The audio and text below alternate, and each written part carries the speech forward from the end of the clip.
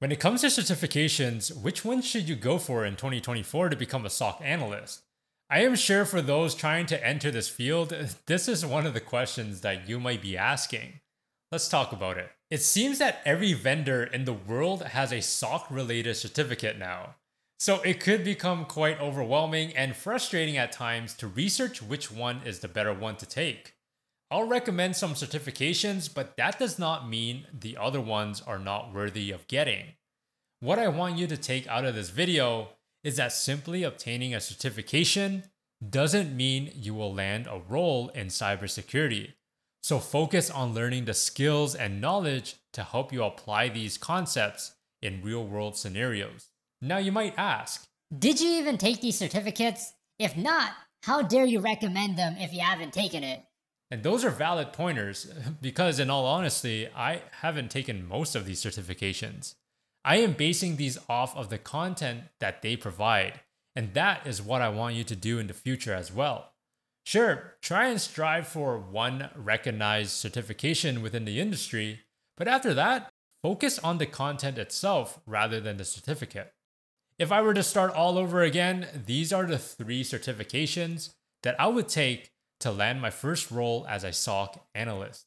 Let's start with the first certification, which is CompTIA Security Plus. I recommend people to get the Security Plus if they want to become a SOC analyst, as this will be the one recognized certification to have before looking to job hunt. Whether you like it or not, the reality is that if you do not know someone in the field, you will need to focus on things that will help you stand out compared to the rest. And by obtaining your Security Plus, you will be one step ahead of the competition compared to those that don't have it. Security Plus will help you reinforce the fundamentals that you have hopefully learned in school or from further education.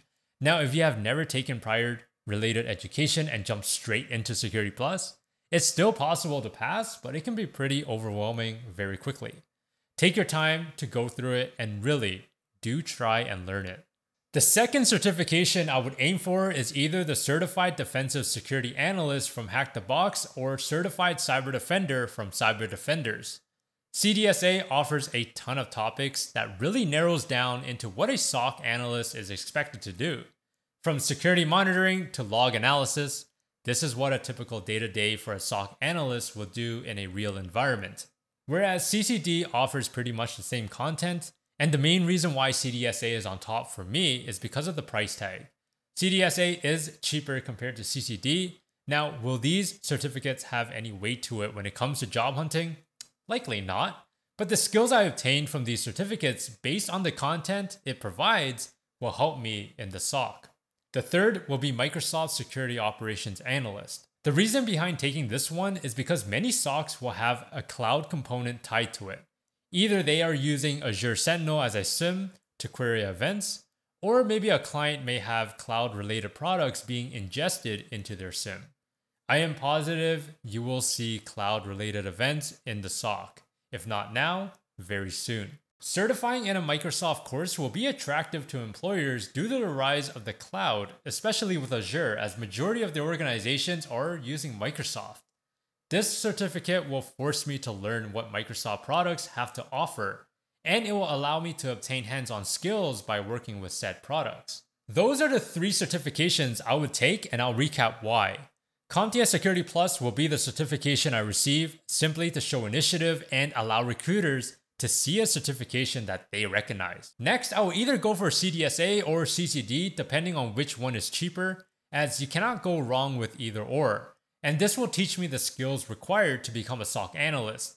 This will help me build the confidence in talking about it during an interview and allow me to add relevant skills onto my resume that is related to a SOC analyst position. The last certification I will get is the Microsoft Security Operations Analyst, as this will expose me to Microsoft's cloud security products to allow me to learn more about it, as SOCs will eventually have cloud-related events.